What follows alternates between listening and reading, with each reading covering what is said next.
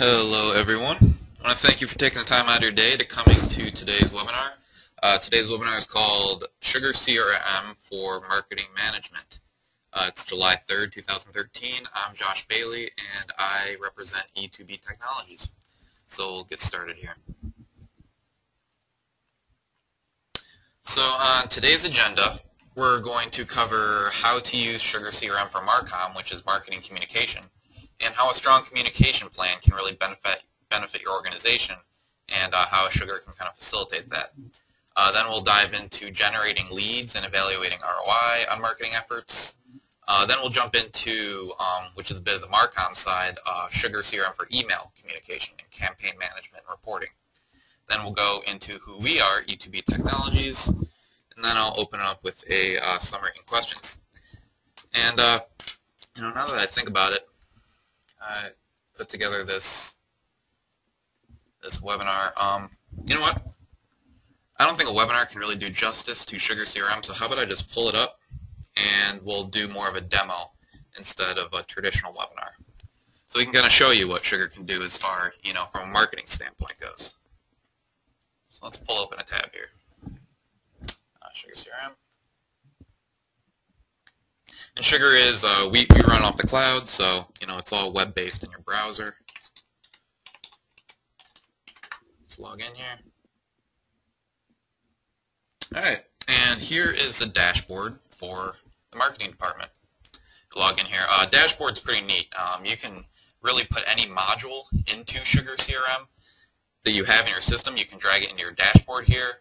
You can split it out by several panels if you want it, 3 columns instead of just 2 or 1. You can drag these around. It's all drag and drop. You can put any of your reports that you create in here, anything like that. The dashboard is pretty versatile. You can do anything you want with it, break into tabs, and so on. So, for marketing, let's start with email blast, email reporting. We use a third-party integration called Inbox 25. Sugar itself for emails can send approximately, I think it's about 500 bulk emails at once. A lot of the third-party integrations, we send quite a bit more, so we use something like Inbox 25, which can handle, several thousand emails in just one blast. Sugar integrates with plenty of, third-party clients. We use Inbox 25. There's also MailChimp is another popular email tool for Sugar. So here's the Inbox 25 dashboard. We can create emails from here. This is on an email credit purchase basis. So looks like we have to refill that soon. We only got 958 credits left. And this shows our activity. We sent on July 1st a little over 4,500 emails. So Inbox 25 is pretty neat. SugarCRM, they all pretty much do pretty similar things. There's email templates, so you can lay out the email kind of how you want, and just send huge bulk emails to your specifically targeted target lists and contacts within your CRM database.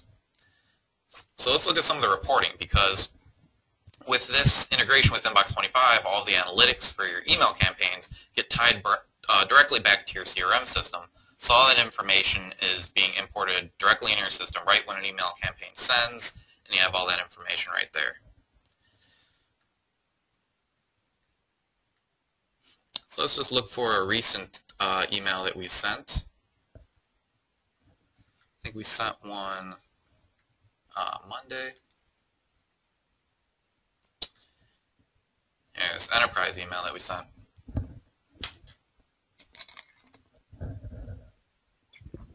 So here's the panel for campaigns. When you send an email out from SugarCRM, it gets linked directly back to your campaigns module. You name it actually in Inbox 25. You get a name, campaign, and then it automatically links up with all the analytics created in the campaigns module in Sugar. So here's what we named it when created in Inbox 25. And we can see that we tied it to our enterprise division of the business, and we can see here what products we promoted in that email. Then let's look at the stats, kind of see how many emails sent, all the opt-out rates, click-through rates, and all that. So this is pretty cool. This is the analytics that gets imported directly from Inbox 25 when a campaign sends out and goes directly into Sugar. So here's that email, one of the emails that we created earlier this week. And we can see that it's sent out to 4,922 contacts. And we can see that 198 of those bounced, maybe had a bad email or something like that, weren't given the right information. 26 of those people actually clicked a link in there, and 462 people viewed it, and 22 people opted out. Pretty high opt-out rate. A lot of times that's because, we blasted a bunch of contacts that we just got, and it's, the first contact with them that we have. So let's click throughs. You click anywhere on that chart and it brings you down to where that panel is located, directly under the chart here. You see it's got all these sub-panels under here. So if we want to see who clicked what links, it looks like Susan Wells has had a lot of activity clicking on these emails. And it shows you what link that they clicked on in your email. And then if you want to add all these people, kind of recycle them into another specific target list, like let's say all the people that clicked on a link in our email, we want to build them into their own specific target list. It's as easy as just clicking Add Target List and then searching on and selecting one of the target lists that you already have in your system. And then you just click the list there, and then all these people will get added to that target list. So that's pretty much a run-through of email campaigns with Sugar. A lot of the integration tools like Inbox 25, MailChimp, and stuff like that all link directly with the analytics of your campaigns, and all that information is easily reported on right under this panel from here. So another great marketing tool that Sugar really provides, one of my favorites and one of most marketers' favorites, would be the lead form. So lead forms are very easy to create in Sugar. You just hover over campaigns, go to create lead form, you drag in. These are all fields that were created in the leads module. Sugar has a leads module, and you can create any field that you want within the leads module, and then drag any of those fields into your forms to be used. Like if you wanted a questionnaire or a survey, you can just ask those questions within fields and then drag those fields within the lead form. So a typical lead form might ask for email, the account name, which is the company name, first, last name. Then you'd create the lead form from there. Then the lead form ties directly back to a campaign. We'll go to the next step here. There could be a redirect URL, if you have a piece of content or a white paper or something on your website. The redirect URL, when they fill out that form, it redirects to this URL. And then you name the form. You can tie it to one of your existing campaigns within your system, assign the lead in the form to one of your existing users in your CRM system. And then when you go to next or generate form here, then you can edit the HTML and the layout of your actual form and where the fields display and stuff like that. So let's show you one of the forms that we created within Sugar. Let's pull up our blog over here. So here's our blog. Here's a call to action that we have on the side for a white paper. Click on the white paper call to action. You've seen these before. You get a lead form. You fill out this lead form and you automatically get the white paper that you request. So this is one of the contact forms actually created within Sugar. This is embedded in an iframe within the blog page, so you can kind of design the page how you want. And then you fill out the information here, and then this information gets imported directly into Sugar CRM system. You can have required fields. You see all those red dots. So it says provide all required fields before you advance. And then that lead goes directly into Sugar. So you can fill one out here.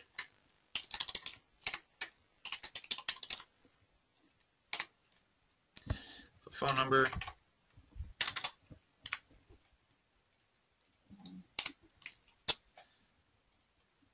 B2B Tech. Looks like I filled out this information before. And then little comments, and then get white paper.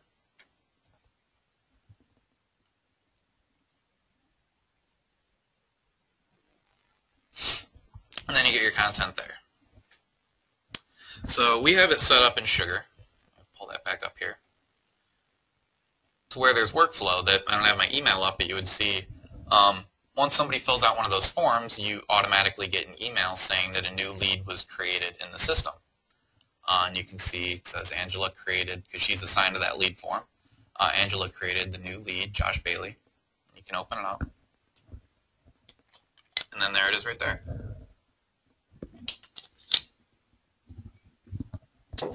So let's look at all the leads created off of that lead form that we had there, that 6 steps lead form. So go to campaigns.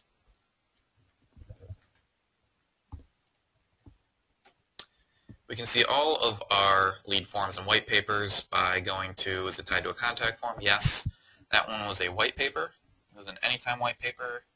It was for Collect, which is another product that we sell. So there was that white paper that we just filled out. This is a campaign created for that white paper. You can actually store that lead form within the module if you want to reference it or put it on other places in your site. So if you click that link right there, opens that lead form that campaign is attached to. So here's the information on the white paper. You know, it's a white paper. It's for this division of our company. It's tied to this product. You can attach notes if you feel like putting notes tied back to it. So let's then view the status of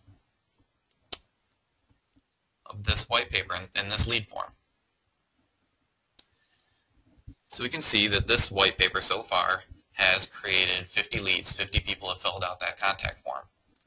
And then out of those 50 leads, 25 of those have been converted into actual contacts within the system. And a lot of those probably created opportunities and so on and so forth. So once again, you click here and it brings down to the contacts created in the system off of that lead form. There's also a View ROI button here. So we can see that this lead form has actually created one opportunity it's created several opportunities, but one that actually closed. And that one opportunity amounted to that much in revenue. If there was more opportunities to that lead form and that white paper campaign brought in, it would just add all those opportunities up there. So that's pretty cool. When somebody fills out a lead form and it creates that lead's tied to the campaign. This campaign being the 6 steps to develop a business credit policy. And then when that lead is converted into an opportunity or a contact, that campaign stays linked to that opportunity or contact. So that when that opportunity is converted into a one opportunity or the deal is closed, then that campaign is also tied to that, and it says that campaign generated that much in one opportunity. And Sugar does that all itself. That's not anything that you have to set up or any special reporting. That's just automatically exists within the campaigns module. So if you want just kind of a snapshot of how many leads all of your campaigns are generating, you can see here on our dashboard we created this report. It's really simple to do. This is just kind of a snapshot of all of our campaigns and how many leads our best campaigns are generating. So you can see a total. We've generated 227 leads altogether. And our most popular campaigns look like our 17 Things white paper and our 23 Common MRP Mistakes white paper.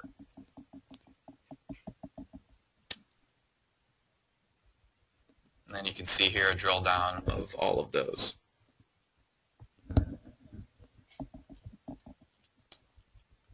You can also drill down on the reports by clicking the little gear up there. And it pretty much shows the same information, but it also breaks it out into tables there too. Another cool part of workflow in these lead forms is that you can see that we got workflow management right there. So when a lead is created, it shoots a kickback email to the people involved in our database. It sends an email to our employees saying that we got an email created in the system. But it also sends an email about 20-25 minutes later to the person who actually fills out the form. And this is the initial email sales email, like a follow-up email that that a person would get, after filling out a form or something like that. So here's the email templates that we have within our workflow, and there's a 6 steps one that was tied to that contact form and that campaign we're just looking at. So if somebody fills out that contact form, I'll probably get one in a few minutes because I just filled it out. Get an email, and this is the email template, it's the initial email. So that eliminates a huge step out of, that sales has to follow up on. They don't have to follow up on all these leads. Somebody fills out a form, this email automatically goes out, so they don't have to do that initial contact. Now often they can just wait for the person to kind of contact them back, and you can give them links to product information and stuff within there, pricing and stuff like that. So there's that. Let me show you one more report real quick before we close up. Go back to our dashboard and our 30 days reports.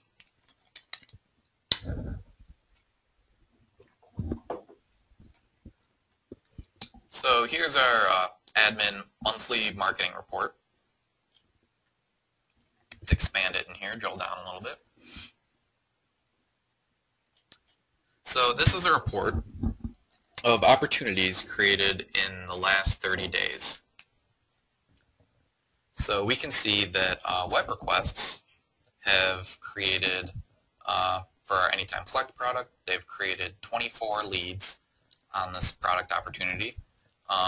Advertising has created 48 opportunities for Anytime Supply Chain product and so forth.